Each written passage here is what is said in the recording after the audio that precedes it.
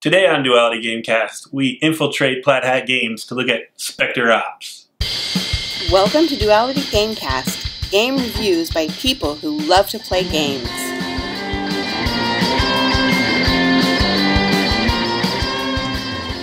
In Specter Ops, one player is an agent of ARC, infiltrating a Raxon global security facility. The other players are hunters for Raxon, attempting to hunt down and kill the agent.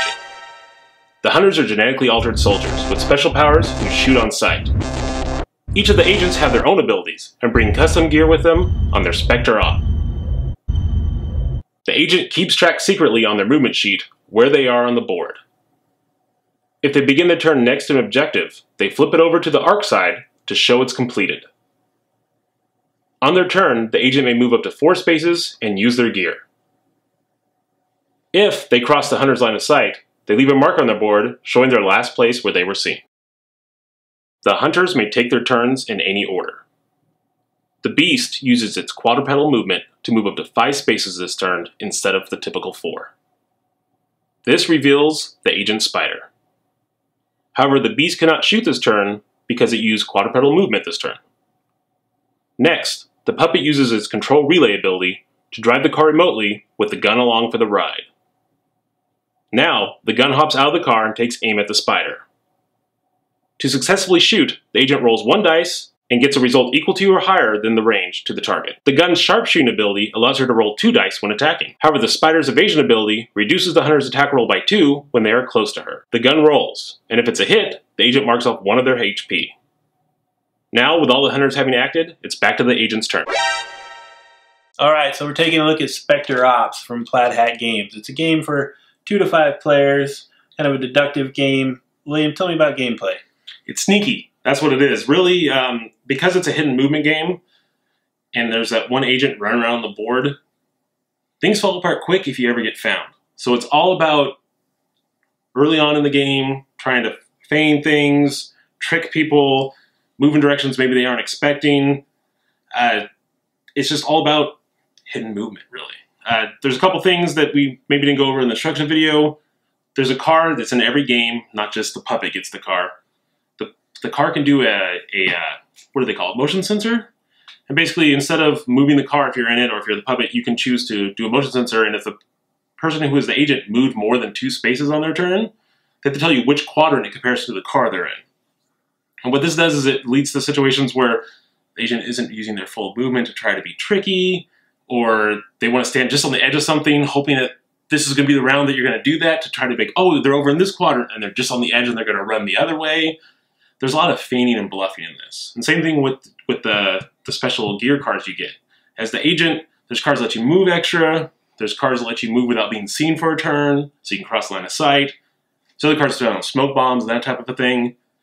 But the movement and the hidden ones, you don't actually have to employ, if that makes any sense. Like you can use a movement card to make me think that you're running somewhere really far, but you still only move 2 spaces that turn just to completely throw me off. Something along those lines. And it's all that type of stuff, which is really neat. And I've seen in other hidden movement games, but they haven't been implemented this cleanly. This is a game, I think, what was the ages? It was 9 and up or something on it. A lot of those other games, was it Fury of Dracula, Layers of Whitechapel? The game's a little bit fiddly on how you move. And other ones, like the people who are seeking, the people who are hiding, are moving on like different types of grids. So like one's moving from point to point, one's moving from corner to corner. In this one, everyone moves the same. You'll actually have the same amount of movement unless you're using special cards. So you feel evenly paced. It's all about that sneakiness. Yeah, definitely. We've played Layers of Whitechapel and Fury of Dracula, Yes. both of them multiple times. And they're not for everybody. I'd say they're a lot drier than this game. Yes. I think this game could engage a lot of people who would probably take a pass on those games. Because you've got asymmetrical powers, everybody gets something to do. Case in point, Layers of Whitechapel, if you're the police, you're just a different color pawn. Mm-hmm. You take turns kind of being the lead guy on a turn, but it doesn't really affect anything. This game, everybody has unique powers. Everybody contributes in their own way. There's combat. Yes. Which I guess there is in Fury of Dracula, right? Convoluted, hard combat, but yes. Yeah, it doesn't feel the same as this at all. This game also, the tracker, I really like. The movement tracker, you know, it's this tear-off pad of maps that matches this. And while we're on the map, this is an ingenious map. I think we were talking at one point during the game of, I wonder if they'll ever do other maps. Well, they don't really need to. No. I mean, it's so easy to try those switchbacks, double backs, you know, hold your movement, sprint across to another quadrant. They made this map really well.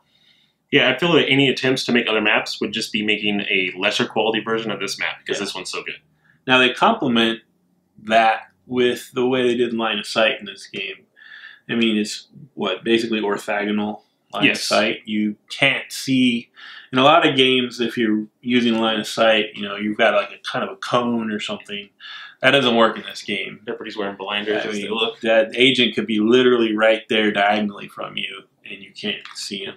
But you do have the last scene markers, so you can kind of puzzle out their general area pretty easily. On those lines, there's a lot of components that really help the game along. Like, you've got the last scene markers, you've got the objective tokens, you've got fantastic miniatures, which I'm skipping ahead to component quality. Shouldn't be doing that right now. But it makes everything really clear on the map. Yeah. Which I think helps a lot. Yeah, everything looks like what it's supposed to look like. Yeah. You aren't like, oh, what's that pawn? Oh, that's the bad guy pawn? I thought it was just another one of the other pawns. Yeah, everything, because of the miniatures in it, which most hidden movement games don't have because you're not seeing anybody on the board. Yeah. In this game, even though there's hidden movement, unless you're playing amazingly well, people are going to see your agent. You're going to be running around the board. There's times where you run around for multiple turns, you're being shot at, you're diving around corners, they're running around corners trying to find you. The miniatures matter, and they give it a lot more. Yeah. And also the selection of agent and hunters for once you get into replaying this game kind of affects your strategy too, because as soon as they put down that last scene token and reveal what agent they have, now if you've played the game, you start thinking, oh, they can do this. We're going to have to, watch out for this, that kind of thing.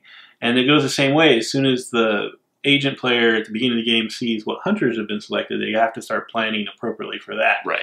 Fury of Dracula, it's Dracula. True. In Letters of Whitechapel, it's Jack the Ripper. It's just, there's not, I don't feel that those games were built for replayability the way this had it in mind. Right. So way more accessible, in my opinion. So let's jump ahead. Let's talk about component quality. Which we already did. Yeah, we both kind of did. Yeah.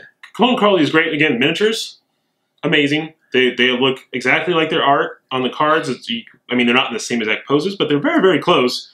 And you don't get there's no cross confusion. No.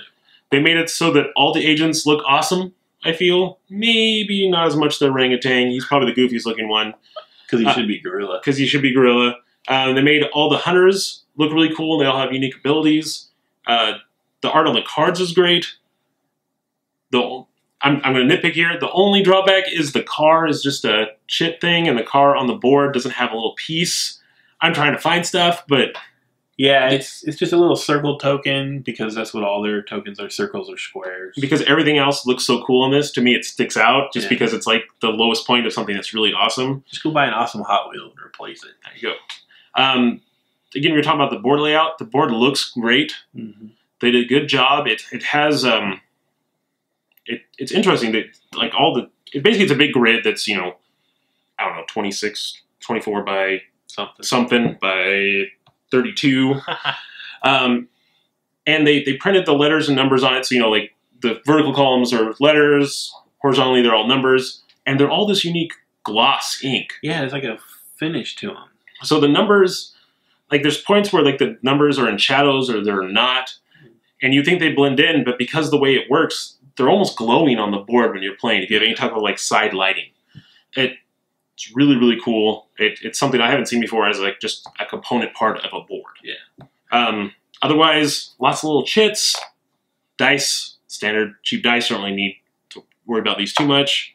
But cards are, I guess, a little flimsier than maybe you would think of normal playing cards, but you're never shuffling. No. You're never handling these in any hard way. The most you do is you turn them sideways when you activate them.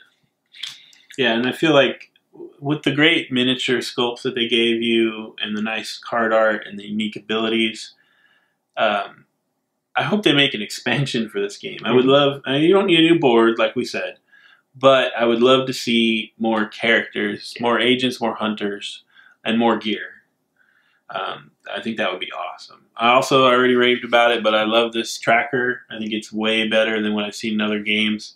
It also is a tear-off pad with a sticky on the back, so you could actually stick these up on a wall to brag if you wanted to. So we've been having a lot of fun playing this, and it's interesting how it changes based on the number of players. If you're playing with less players, more stuff is revealed for the hunters, so it's easier for them to try to track down and figure out where the agent's at. And vice versa, when you're playing with a lot of players, there's actually a secret hidden traitor in the game that lies basically for the agent, and that's kind of interesting. Overall, I'm going to give this game a love it. Been playing it all the time, but having lots of fun with it. Way back when, we used to play Fury of Dracula, Hidden Move, Deduction Game, and it was okay. More recently, we played some Letters of Whitechapel pretty regularly, and I think I liked it more than a lot of other people did. But still, it was a little long and a little boring sometimes, I have to admit. So I was real excited when I heard that this game was coming out because it just looked more action-packed, but somehow still in the same vein. And sure enough, it is. With the asynchronous powers and the action, movement, combat, it's just much more stimulating while at the same time being one of those hidden movement kind of games. Really enjoyed it. You're going to have one of these in your collection. I think this is the one to get. So I'm going to go ahead and call it a must-buy. Blue Jay, Cobra, Orangutan, the Spider, what's your favorite agent? Let us know in the comments below. Thanks to all these people for helping us out. Don't forget to click on me to subscribe. Cool things to say? Okay, so how's the plan? There's an orangutan.